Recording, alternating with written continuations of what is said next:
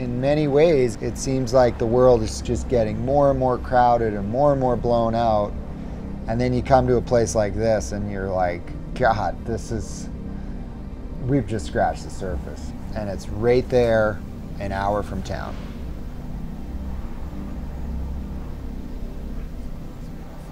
We are moving camp. Fired up, man. Get to walk into a new valley again.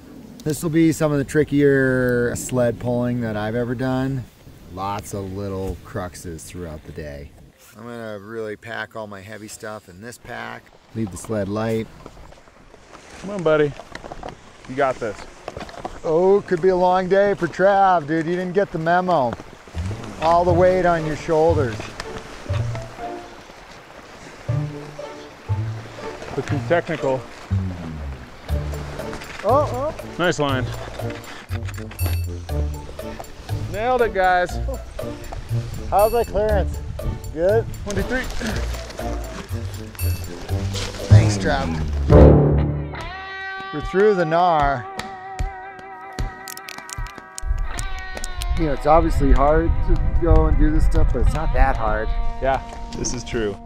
Bring everything you need to live out here and get on your split board and walk through the woods. Pick a line, walk up it, and rip. Have a blast.